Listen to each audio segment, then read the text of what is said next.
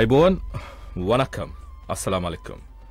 අද මම නමස්ත කියලාත් කියන්න වෙනවා. ඒකට හේතුව මේ විදිහේ අපි හැමදෙනාම දන්නවා. ජනවාරි මාසේ 28 වෙනිදා 2018 වසරේ. ඉතින් සුපුරුදු පරිදි ඔබ සියලු දෙනාම මම ආදරෙන් සාදරෙන් පිළිගන්නවා Sri Lankan Radio Show with KP වැඩසටහන සමගින්. ඉතින් අවුරුද්දක් ආරම්භ වුණා 2018 අවුරුද්ද දවස් 28ක් මේ වෙද්දි ගෙවිලා හමාරයි. ඉතින් කාලය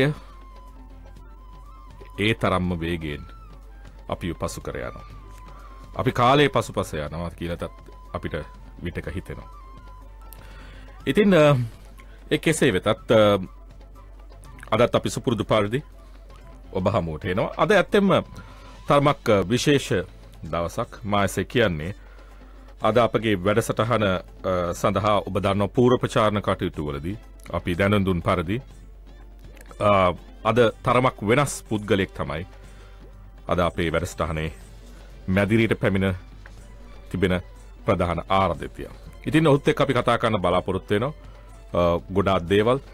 ඊට ප්‍රථම අපගේ පෙළගැස්මත් එක්කත් අපි සම්බන්ධ වෙමු. අපි අපගේ කාලීන තොරතුරු කතා කළම සුපුරුදු පරිදි මේ කතා බහට එක්කාසු වෙන්නයි මාගේ බලාපොරොත්තුව. විශේෂයෙන්ම අද අපි කතා කරන්න යන දේ මේ නවීන තාක්ෂණය එසේ නැත්නම් ලෝව මේ ලෝකේ අපි කියනවා ලෝකේ හැමදාම ඉස්සරහට ගිහිල්ලා තියෙන්නේ මේ සාම්ප්‍රදාය බිඳගෙන ඉදිරියට ගිය ගැහණුන් සහ මිනිසුන්ගේ යෝධ පිමි වලින් කියලා. පහිතන්නේ ඒක තමයි මේ මුළු ලෝකේ පැවැත්මට හැමදාම ඉවහල් වෙච්ච දේ. ඉතින් ඒහා සමාන කතා බහක් තමයි අද අපි කතා කරන්න බලාපොරොත්තු වෙන්නේ. විශේෂයෙන්ම ලෝකේ ඉදිරියේ භාවිතය සම්බන්ධයෙන් නැත්නම් ඉදිරි තාක්ෂණය සම්බන්ධයෙන් තමයි අද අපි අපගේ මැදිරියට පැමිණ සිටින විශේෂ අමුත්තත් සමග කතා බහ කරන්න බලාපොරොත්තු වෙන්නේ. ඉතින් ඒකට ප්‍රථම අපි කාලීන තොරතුරු වලට ගිහිල්ලා ලංකාවේ මොකද වෙන්නේ කියලා බලමු. අපි කතා බහ සමග එක්කාසු වෙමු.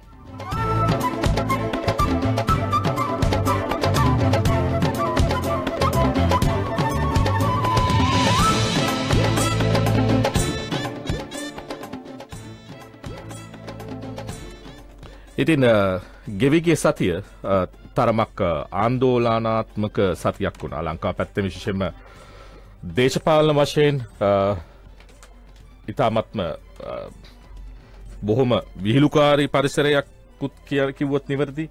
ඉතින් එක එක කතා කියනවා මිනිස්සුත් ඒව අහගෙන ඉන්නවා. මම දන්නේ ඉතින් ජනතාව කොහොම මේවට ප්‍රතික්‍රියා දක්වයිද කියලා. ඉතින් මේ මැතිවරණයක් තියෙන නිසා මේ විහිළු වලට ප්‍රතික්‍රියා දක්වන්න අවස්ථාවක් ලැබිලා තිනවා ලබන මාසේ 10 වෙනිදා. ඉතින් ඒක අපි කොහොම ප්‍රතික්‍රියා දක්වයිද කියලා බලමු. නැත්නම් සුපුරුදු පරිදි මේ සිළු දේ ඒ විදිහටම වේද කියලාත් අපි බලාගෙන ඉමු. මට එහෙම හිතුනේ මොකද මේ අපගේ වැඩසටහන අහපු එක්තරා දේශපාලකයෙක් පාර්ලිමේන්තු ලොබියකදී කියලා තියෙනවා මේ කල්පලා එංගලන්තේ ඉඳලා මිනිස්සුන්ගේ ඔළුව හදන්න හදනවා. ඒක එච්චර හොඳ දෙයක් නෙවෙයි. මොකද එතකොට ඒගොල්ලන්ට දේශපාලනය කරන්න අමාරුයි ලංකාවේ කියලා. ඉතින් අපිට තියෙන්නේ ඒක තමයි. මම හිතන්නේ මාධ්‍යයක වගකීම තමයි මිනිසුන්ට මේ පාට කන්නාඩි දාන්න නැතුව දේවල් බලන්න පුරුදු කරන එක. මිනිසුන්ට මධ්‍යස්ථව හිතන්න පුරුදු කරන එක. මිනිසුන්ට හරි වැරද්ද පෙන්වන්න දකින්න විදිහට හුරු කරන එක. මම හිතන්නේ ඒක කරන්න පුළුවන් නම් ඒක තමයි මාධ්‍යයකට කරන්න පුළුවන් සුවිශාලම මෙහෙවර. මම ඒක යම්තාක් දුරට හෝ එහෙට දැනලා තියෙන එක ගැන අපි පෞද්ගලිකව සන්තෝෂ වෙනවා. ඉතින් මම මුලින්ම යන්නම් ලංකාවේ තත්ත්වය. මේ දවස්වල පාර්ලිමේන්තුව ගැන කතා වෙනවා. ඉතින් මේ පාර්ලිමේන්තුව 8 වෙනිදා කඳවනවා කියලා කතාවක් තියෙනවා. මොකද ජනාධිපතිවරයා කිව්වා පාර්ලිමේන්තුව කැඳවන්න පුළුවන් නම් කැඳවලා විවාදයක් තියන්න කියලා කිව්වා. ඇත්තට මේක දැන් මේ ලංකාවේ පාර්ලිමේන්තු ක්‍රමය සහ විධායක ජනාධිපතිවරයෙකු සතු බලතල ගැන කතා කරද්දී ඒක විහිළුවක්. මොකද විධායක ජනාධිපතිවරයෙක්ට පුළුවන් අවශ්‍ය නම් පාර්ලිමේන්තුව කැඳවන්න. නමුත් එයා කියනවා ඕගොල්ලෝ කැඳවන්න පුළුවන් නම් කැඳවලා මේක ගැන විවාද කරන්න කියලා. ඉතින් කෙසේ වෙතත් මේ කැඳවීම සම්බන්ධයෙන් මැතිවරණ කොමිසම් සමාජික මහාචාර්ය රත්නජීවන් හුල් සඳහන් කරන්නේ එම කාල සීමාවේදී පාර්ලිමේන්තුව කැඳවුවොත් පළාත් පාලන මැතිවරණය පෙබරවාරි 12 හෝ ඊට පසු දිනක පැවැත්වීමට සිදුවන බවත් ඒ ගැන සලකා බලමින් සිටින බවත් මොකද 8 වෙනිදා කැඳවන්න බෑ මොකද මේ මැතිවරණයට අදාළ සියලුම මැතිවරණ ප්‍රචාරණ කටයුතු 7 වෙනිදාන් අවසන් වෙනවා. ඒ නිසා කිසිම හැකියාවක් නැහැ. මොකද එවැනි දෙයක් කැඳෙව්වොත් ඒ වක්‍රවහ ඍජුව මැතිවරණයට බලපෑමක් සිදු වෙන නිසා. ඒත් එක්කම තවත් කතාවක් තමයි මේ දැන් වර්තමාන රජයේ යහපාලන ආණ්ඩුව මේ ජනවාරි මාසේ ඒ තිබ්බ ගිවිසුම දෙසැම්බර් ඇත්තටම 2017 දෙසැම්බර් 31 වෙනිදා අවසන් වෙනවා. දැන් ගිවිසුමක් නැහැ. හැබැයි මෙහෙම කණ්ඩායම් දෙකක් යනවා. එහෙම නැතුව තිබ්බේ ඇමති මණ්ඩලයේ සීමා කළ යුතුයි යන්න ආදි වශයෙන් විවිධ දේවල් තියෙනවා ගිවිසුමක් නැතුව රජයක් ගෙන යද්දී. දැන් මේ ගිවිසුමක් තියෙන නිසා තමයි මේ ඇමති මණ්ඩලය වැඩි කරන්න ඒත් එක්කම මෙවැනි ආකාරයට යහපාලන රජයක් කියමින් රජයට යන්න හැකියාව ලැබුණේ. ඉතින් මේ පිළිබඳව ප්‍රශ්න කරන පාර්ලිමේන්තුවේදී එතනදී කතානායකවරයා පිළිගන්නෝ විශේෂයෙන්ම මේ වන විට වර්තමාන රජය මේ කිසිම ගිවිසුමක් නැතිව තමයි ඉදිරියට යන්නේ කියන කාරණේ. ඉතින් එයත් අපිට ඉදිරියේදී දැක බලා ගන්න පුළුවන් ජනවාරි මේ පෙබරවාරි 10 වෙනිදාන් පස්සේ. ඉතින් ඒ අතරේ බැඳුම් කරේට අපි වැරදි නෑ. මහින්දගේ ප්‍රජායිතිය ජීවිතේ පුරාම අහෝසු කළ යුතුයි කියලා රනිල් කියනවා. හිටපු ජනාධිපති මහින්ද රාජපක්ෂ මහතාගේ ප්‍රජායිතිය ජීවිත කාලයටම අහෝසු කළ යුතුයයි බරපතල වංචා දූෂණ සම්බන්ධයෙන් පරීක්ෂා කළ විශේෂ ජනාධිපති කොමිෂන් සභාව විසින් නිර්දේශ කර තියෙන ඇති බව රනිල් වික්‍රමසිංහ කියනවා. ඉතින් මේ ගැනත් අපිට බලන්න පුළුවන්. මොකද අග්‍රාමාත්‍යවරයා පාර්ලිමේන්තුවේදී මැහුවා කවුද හොරා කියලා. ඉතින් දැන් බෝලේ දෙපත්තර පාස් වෙනවා. ඉතින් ජනතාව මේ පිළිබඳව අවධානයෙන් ඉන්නවා. ඉතින් දැන් මේ බැඳුම් කර සිද්ධිය ගැන කතා කරද්දී බැඳුම් කර බෑන ಜಾති අමතන්න සූදානම් වෙනවා කියන මේ ಜಾති අමතනවා කියන්නේ මේ සමහර අය කියනවා ಜಾති අමතනවා කියන එක සාමාන්‍ය විහාරෙත් වෙන විදිහකට භාවිත වෙනවා. නමුත් ඔහු ಜಾති අමතනවා කියලා තියෙන්නේ ඇත්තටම මේ මාධ්‍ය සාකච්ඡාවක් පවත්වලා මහ බැංකුවේ බැඳුම් කර මගදී සම්බන්ධයෙන් ඍජුව චෝදනා එල්ල වී තිබෙන පර්චුවල් ට්‍රෙෂරි සමාගමේ හිමිකරු වන අර්ජුන් ඇලෝසියස් ඉදිරි දින කිහිපයේදී විශේෂ මාධ්‍ය හමුවක් පවත්වන්න සූදානම් වන බවයි වාර්තා වෙන්නේ. බැඳුම් කර ගනුදෙනුව සම්බන්ධයෙන් මෙතෙක් හෙළි නොවූ රහස් රැසක් මෙන්ම සම්බන්ධ දේශපාලඥයන්ගේ වැඩි විස්තරද ඔහු විසින් හෙළි කිරීමට සූදානම් වී ඇති බවයි මෙහිදී සඳහන් වන්නේ. ඉතින් ඔහු සූදානම් වන්නේ බැඳුම් කර වාර්තා සම්බන්ධයෙන් පාර්ලිමේන්තු විවාදයේ පැවැත්වීමට යොදාගෙන ඇති පෙබරවාරි 8 දාට පෙර මෙම විශේෂ මාධ්‍ය හමුව පැවැත්වීමට බවත් වාර්තා වෙනවා. ඉතින් ඒ අතර වර්තමාන ජනාධිපතිවරයා කියනවා රනිල් අගමැතිකමෙන් ඉවත් කර ශ්‍රී ලංකා ආණ්ඩුවක් හදන්න සූදානම්. පසුගිය වර පැවති මහ මැතිවරණයෙන් පාර්ලිමේන්තුවට තීරීපත් වූ එක්සත් ජනතා නිදහස් සන්ධානයේ පාර්ලිමේන්තු මන්ත්‍රීවරුන් 96 දෙනා තමන් සමග එක්වන්නේ නම් හෙට දිනේ වුණත් ශ්‍රී ලංකා ආණ්ඩුවක් හදනවා කියලා. ඉතින් ඇත්තටම මේ ජනාධිපතිවරයා දැන් මේ නිින්ද නැගිටලා වගේ කතා කරන ඇත්තටම එකතු වෙන්න දෙයක් තිබෙන්නේ එකතු වෙලා තිබ්බේ මේ අවුරුදු කීපයකට ප්‍රථම ඔහු තමයි මේක දෙකඩ කරෙත්. මොකද ඒ වෙලාවේ හදන්න තිබ්බේ නැති ආණ්ඩුව දැන් හදනවා කියන එකත් තමයි මම හිතන්නේ. ඉතින් ජනතාව මේ ප්‍රකාශ සම්බන්ධයෙන් ඉතාමත්ම හොඳින් අවධානය යොමු කළ යුතුයි. මොකද නැත්තම් ජනතාව නොමග යන්න පුළුවන්. මොකද ජනතාව හිතන්න පුළුවන් මේක මේ ඒගොල්ලෝ වෙන් වෙලාද නැහැ.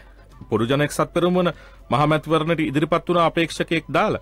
නමුත් එතනදී කකුලෙන් යද්දී කවුද කියන එකත් නැත්තම් මහලේකම්වරු අස්කරේ කවුද අන්තිම මොහොතේ විවිධ වෙනස්කම් කරමින් පරාජයට පාර කැපුවේ කවුද කියන එකත් ජනතාවට මතක ඇති කියලා අපි විශ්වාස කරනවා. හෙළ සිනමාවේ මේ අති දැවන්තෙක් ඒ කියන්නේ මේ ලාංකීය සිනමා කර්මාන්තයේ හිටපු සම්භාවනීය චිත්‍රපටි අධ්‍යක්ෂකවරයෙක් තමයි සහ තීර රචකයෙකු තමයි ධර්මසේන පතිරාජය. ඉතින් එතුමන් අපාතරින් වෙන් වෙලා තියෙනවා. ඉතින් මහනුවර පිහිටි පෞද්ගලික රෝහලක ප්‍රතිකාර ලැබෙමින් සිටි දිය මහතා 74ක් වේදී අපාතරින් නිප ගොස් තිබෙනවා.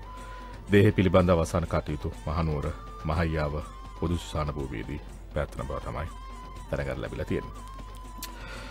ඉතින් ඒකත් එක්ක වෛද්‍යවරුන් වැඩවාරංචනයකට යනවා කියලා තියෙනවා 30 වෙනිදා. ඉතින් අපිට බලන්න පුළුවන් මොකද සයිටම් අර්බුදය තවමත් විසඳිලා නැහැ. ඉතින් ඒ සම්බන්ධයෙන් යලිත් වෛද්‍යවරුන් ඔවුන්ගේ විරෝධය පළ කරනවා. ශ්‍රී ලංකා වෛද්‍ය සභා නිලවරණයේ ප්‍රතිඵලයේ සෞඛ්‍ය මන්ත්‍රී රාජිත් සේනාරත්න මහතාගේ ක්‍රියාකලාපයට නිසු පිළිතුරක් ලබා දෙමින් ඔවුන්ට ජයග්‍රහණය කරන්න හම්බුණා කියලාත් වාර්තා වෙනවා. එතනින් පසුව මේ ඔවුන් විසින් දියත් කරන පළමු දීප විවාද වැඩ වර්ජනය 30 වෙනිදා ක්‍රියාත්මක කරන තමයි කියලා තියෙන්නේ. ඉතින් දැන් කාරණා දෙකක් තියෙනවා. එකක් තමයි මා ඉතාමත්ම ඉක්මනින් මතක් කරන්නම්.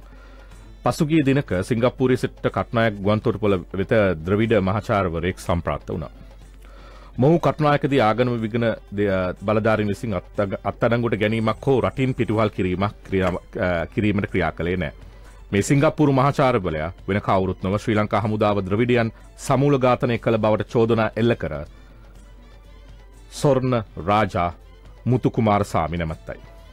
ස්වර්ණ රාජාව මෙරට නැත්තම් ලංකාවට ගෙන්වා තිබුණේ උතුරේ මහා ඇමති විග්නේශ්වරන් මෙහෙමන ද්‍රවිඩ ජනතා කවුන්සිලය.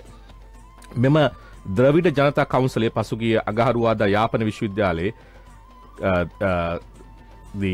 ඇත්තරම දේශපාල රැස්වීමක් සංවිධානය කළ තිබුණා. මේ පිළිබඳව සැලවූ සැනින් මතිවරණ කොමසාරිස් කාර්යාලයේ එය විශ්වවිද්‍යාල උපකුලපතිවරයාට සංදේශයක් යවමින් රැස්වීම නවත්වන ලෙස ඉල්ලා සිටිය. කෙසේ වුණත් යාපන විශ්වවිද්‍යාලය තුළ මෙම ද්‍රවිඩ ජනතා කවුන්සිල රැස්වීම සංවිධානය කර තිබුණේ නීති පීඨයේ ප්‍රධානියයි කියන කුමාර වඩේවල් ගුරුසාන් නැමැත්තයි. මැතිවරණ කොමිසමට තහනම නිසා ද්‍රවිඩ ජනතා කවුන්සිල රැස්වීම යාපනයේ වීරසිංහම් ශාලාවේ පැවැත්වීම තීරණය විය. මේ බව මැතිවරණ කොමිසමට වාර්තා වූ අතර වීරසිංහ ශාලාවේ එකී රැස්වීම පැවැත්වීම ඉඩ නොදෙන මෙන් මැතිවරණ නිලධාරීන් බෙදනයාගම් විසින් එම ශාලාව අයත් යාපන දිස්ත්‍රික් සමූපකාර සංගමේ ලේකම්ට නියෝග කරනු ලැබිය. එහෙත් මැතිවරණ කොමිසමේ නියෝග තැකීමක් නොකර එම රැස්වීම පැවැත්වුණා. එහිදී කොටි සංවිධානයේ පරාජය වීමෙන් පසු ප්‍රභාකරන්ගේ උපදේශක රුදුකුමාරන් විශ්වනාදන් නැමැති කොටි හිතවාදියා 2010 මැයි 17 දා රටින් පිටත ඊළාම් ආණ්ඩුව නමින් හොර සංවිධානයක් ස්ථාපිත කර එහි අගමැති තමා බවත් කියා සිටියා. රුදුකුමාරන් මෙරටින් පිටත ඊළාම් ආණ්ඩුවක්